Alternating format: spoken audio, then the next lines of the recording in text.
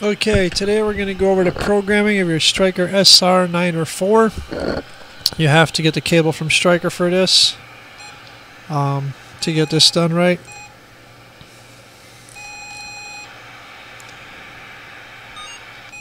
Okay, today Stryker SR-94HPC programming.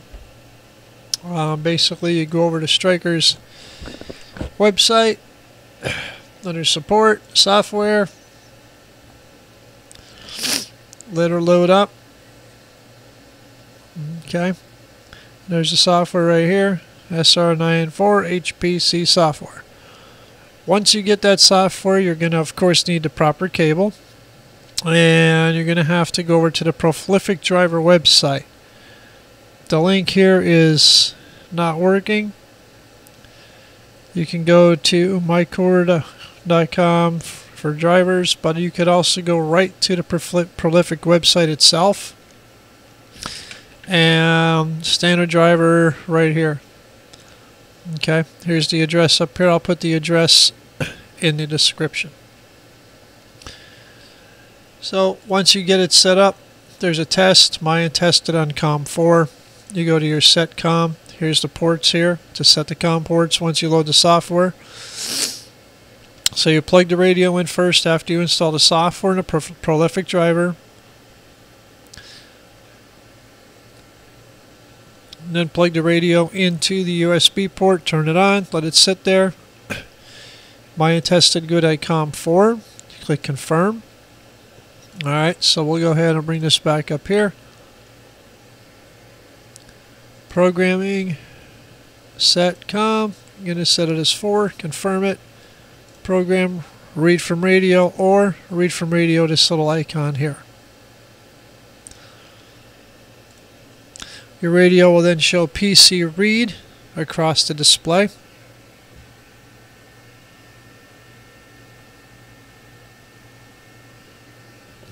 And this cable plugs into the microphone port, just as a heads up.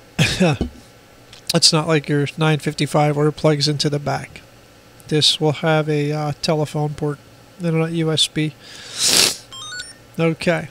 My radio just made a beeping noise and it reset, which means the data was read from it.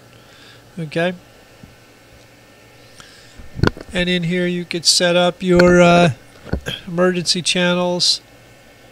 Okay. Should be AM, 9 to 19 for AM. Group D you can enable. Okay. See, this is showing all your VFOs, memories. Okay. All your different bands.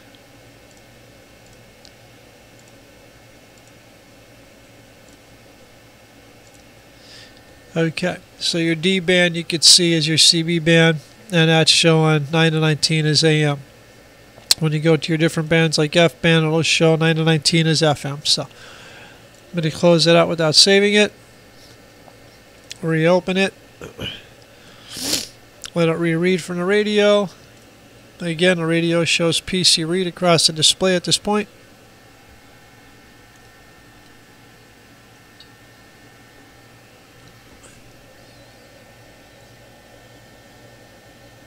And it reads pretty quick.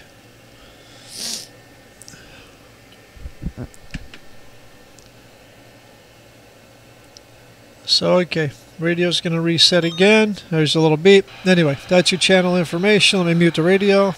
Radio's muted. That's your channel information. There's your function setup.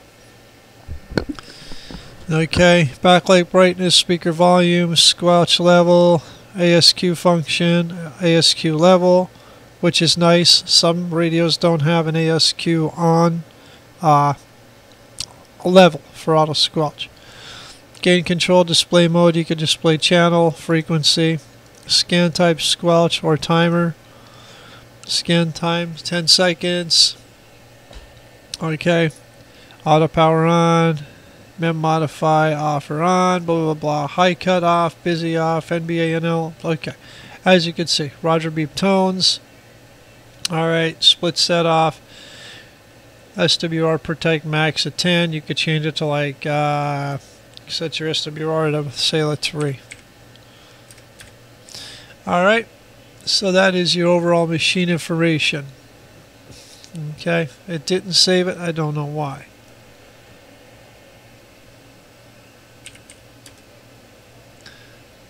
Well, we didn't write to the radio, that's why. Okay, Dtmf. There's your encode list if you want to use Dtmf. I guess the lowest the SWR protect wants is 7. Let's see if we can change that to 3. Click away from that. Nope. Okay. SWR max is 7. See? It won't come. Anyway, that's good. There's your Dtmf. Here's your Roger beep. You can have up to 8. I don't think this thing has 8. I think it has like 2 or 3.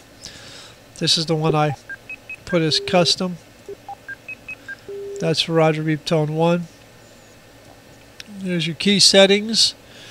You have the 6 keys across with 3 different key modes. Okay.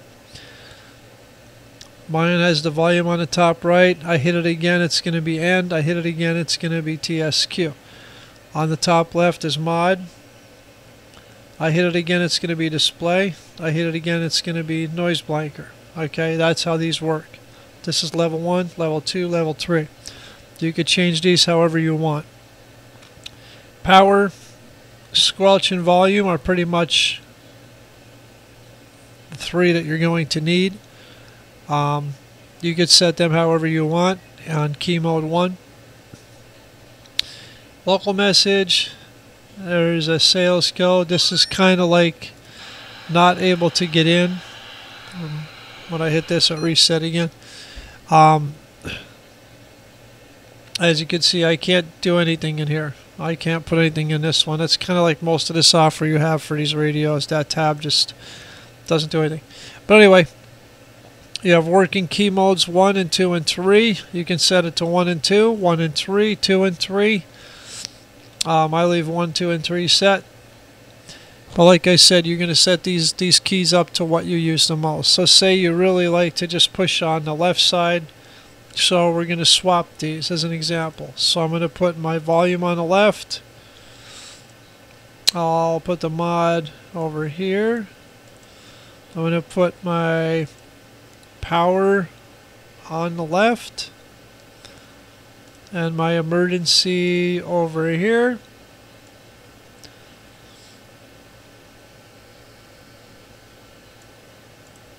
I put my RF gain, I'm going to put my squelch here, and RF gain over here. Okay, that way I can use these 3 buttons, hit volume, squelch, and power on the left. So I'm going to go programming, right to transceiver. I could have also went file save and gave it a name and saved it as a file on my hard drive. I could also import it and saved file save right off the bat. So this is going to write. The display on the 94 is showing PC write.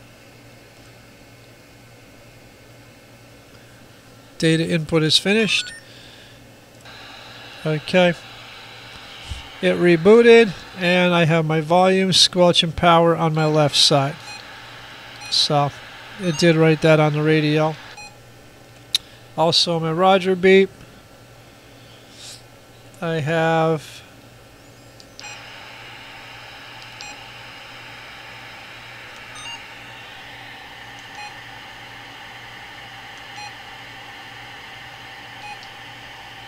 Roger beep is set to 1. You have 5 Roger beeps you can set. Okay, 1 is set to the one that I play.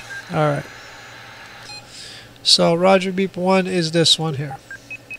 So on the 94s, you only have 5 you can set. So these 6, 7, and 8, they're blank for a reason. They're not programmed in. So 4, 3, 2, 1. So that's pretty much it. You set your key assignment, set up your Roger beep. If you need to put the encoders in there, there's all your menus, your basic settings. Okay. And then that's your channel layout, and all that kind of stuff. So that is the Stryker SR-94 software, how to go through it, and pretty much just like any of the other radios out there, you know, it gives you all the functions you could do here, and then you write to the radio. So I hope that was informative.